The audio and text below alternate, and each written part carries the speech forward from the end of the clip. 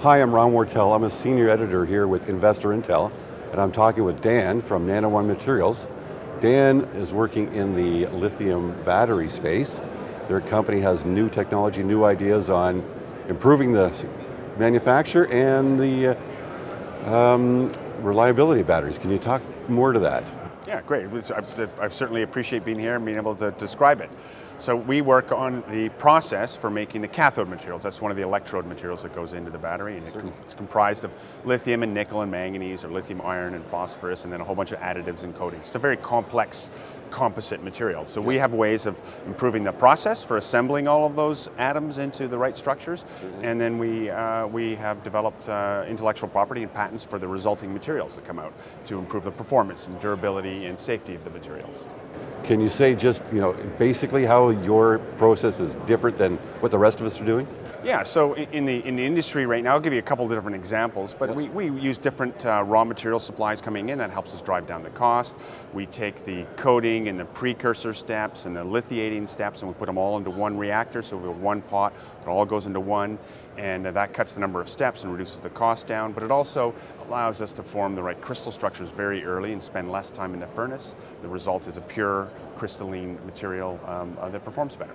So you're saying you're going to make a premium cathode material, and hopefully that'll be wanted in the market. Yes. I've heard that Tesla is looking at the million-mile battery. Can you say how your process fits into that? Yeah, so Tesla researcher Jeff Dawn at Dalhousie University did this fantastic paper showing that you can actually push batteries out to kind of a million miles for a car.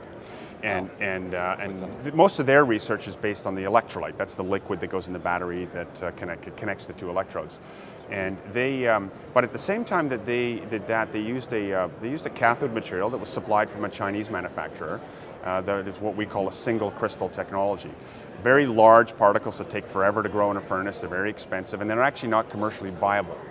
But they use that in combination with Jeff Dawn's novel electrolytes to prove out this kind of million-mile battery theory. So happens we have intellectual property and patents that have it's a much smaller crystalline, nanocrystalline coated material that's very much akin to what they were using, except ours is commercially viable. So we use a process that is environmentally friendly. We have no waste stream. We combine all of the coating and the crystallization and all of the preparation of the nickel, manganese, and cobalt all into one step. Yes. So there's fewer steps, there's less energy, there's less waste, and of course it results in a longer lasting material that could lead to a more durable battery. A more durable battery means that you can charge it faster, you can be more aggressive on the charging, sure, and you can be more aggressive on the range on a day-by-day basis. That's really incredible. Yeah. What is the next step for the company? Like, where are you? So listen, we've got really three different streams of technology we're working on. The one I just described is kind of single crystal NMC stuff. We'll also do single crystal technology in lithium iron phosphate, which would be used in electric buses or grid storage or entry-level vehicle type of applications. And interestingly enough, another sort of Tesla link there is Tesla a week and a half ago announced a deal with CATL. Or at least there's an alleged deal with CATL in China to put lithium iron phosphate in their Model 3s.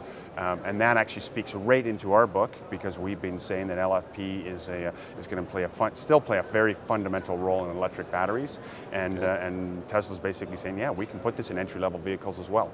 We're working on the single crystal materials with Volkswagen and a bunch of their peers in the space, although undisclosed right now. We can't really talk about them. Certainly, yeah. And then we're also working on a no cobalt version of the material, which we've spoken about extensively on InvestorIntel in the past, and that's primarily aimed towards next generation solid state batteries, where this material is very highly suited. It's very high voltage, it can only be used in those kinds of batteries, and ultimately it's got no cobalt and it's very fast charging. So we see that kind of in the 5 to 10 year time frame. So those are really the three areas we're working on, and we're very excited about where the technology is going. That's very good. That's great innovation. Thanks for telling us that today. Okay, great. Thank you. Appreciate being on here.